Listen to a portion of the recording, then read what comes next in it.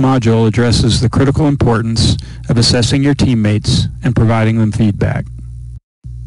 In this module, we'll discuss the concepts of assessment and feedback and discuss the links between these processes and patient safety. We'll also discuss the peer feedback activities that occur in the IPED course. Assessment in concept is simple. It's quite simply gathering and weighing information about the nature, quality, or ability of someone or something. In practice, assessment gets more challenging. When it involves humans, it gets complicated because assessment requires judgment, and judgment makes us uncomfortable. Judging makes us uncomfortable, and so does being judged. Uncomfortable or not, if we care about our patients and what happens to them, we have to assess. We have to assess them, our patients, and their status, their progress, their response to treatments. We have to assess what's happening to them in our complex, interconnected, and interdependent world of healthcare. And we have to assess each other. If we care about our patients and what happens to them, we really don't have another choice. It's that simple. We have to assess each other. We have to monitor our own work and that of our colleagues, or we will always be working blind with no idea what is happening or what might happen to our patients. Now let's consider for a moment feedback. As frequently as you may have heard the term feedback, you may be surprised to know that the word itself is less than 100 years old. It developed originally as a term used in scientific and manufacturing processes, and quite simply, feedback is information. More specifically, feedback is information returned to something, a person or a machine, a system or a process, with the purpose of improving the performance of whatever that information is returned to. Think about it this way. In any process or endeavor, there is an intended path or outcome. This could be defined either as the place you want to end up, in other words, the outcome, or it could be the process that's to lead you to that outcome. There is also an actual path or outcome. This is where things really are. In some cases, the intended path or outcome may be identical to the actual. More often than not, it's not the same. Between the intended and the actual, there's a gap. The purpose of feedback is to narrow that gap. For healthcare professionals, this is critical. The gap between the intended and the actual is the potential for harm for our patients. A few important things to note. You can't provide feedback without assessing the situation. Assessment is what you do to monitor the process and its progress. Feedback is how you formulate your assessment into usable information and provide that information back to the system so that it can adjust and narrow the gap between the intended and the actual. In healthcare, the information you're gathering will most often be about people, and you can only improve the care of your patients by providing the information you gather to the people involved in their care. In other words, your teammates, your colleagues, and your patients. In your own programs, you will spend some time considering what makes for effective feedback and how you deliver it. For our purposes, in this module, we will briefly review some of the elements first.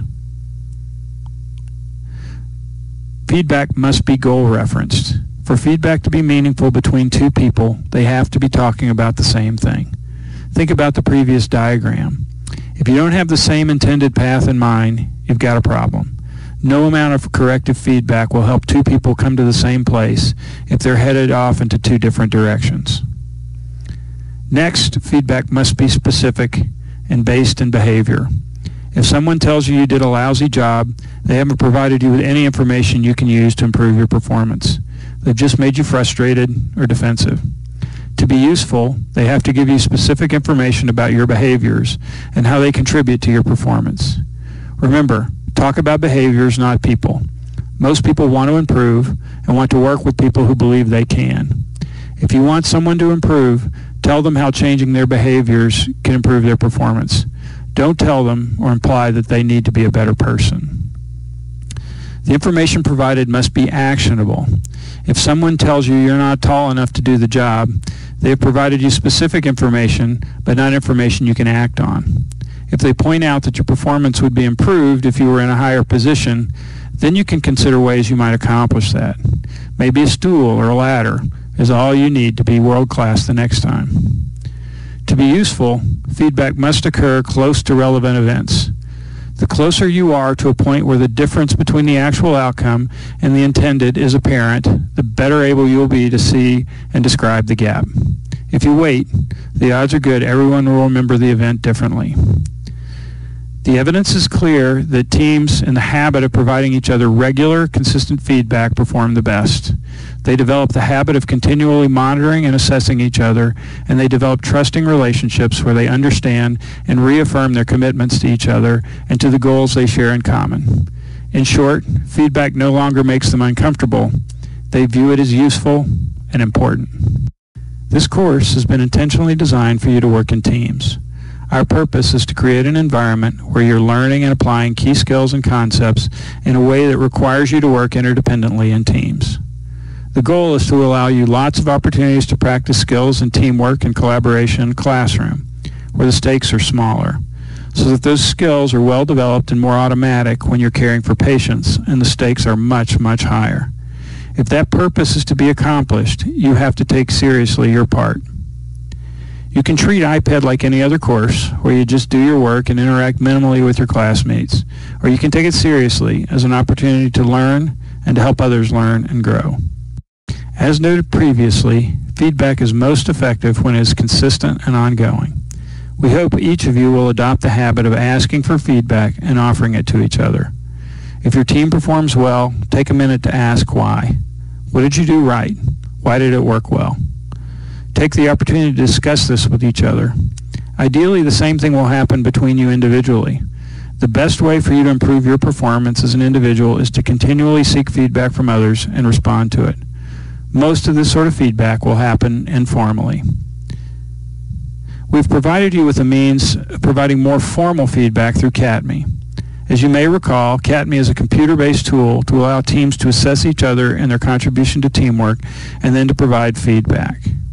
Catme allows for assessment and feedback in 5 areas relevant for teamwork: contributing to the team's work, expecting quality, keeping the team on track, interacting with teammates, having relevant knowledge, skills, and attitudes. Catme has been used in a variety of settings and has been validated as an effective tool for improving individual and team performance. For Catme to accomplish that end, the people using it must take it seriously. If you simply rank all your teammates the same, you not only fail to provide your teammates useful information, but you dilute the information that your other teammates are providing each other by skewing the data. When completing Catme, please remember these things. You're required to complete the process, but your score does not contribute to your grade. Whether you have the highest ratings or the lowest will not affect your grade in any way. Your responses are anonymous. The information provided to you and your teammates will be a composite of all the information gathered. No one can tell how you rated them, and you'll not be able to tell how other people responded to you. If you and your teammates take Catme seriously, it will provide you with a snapshot of how your team views you in the context of your work together.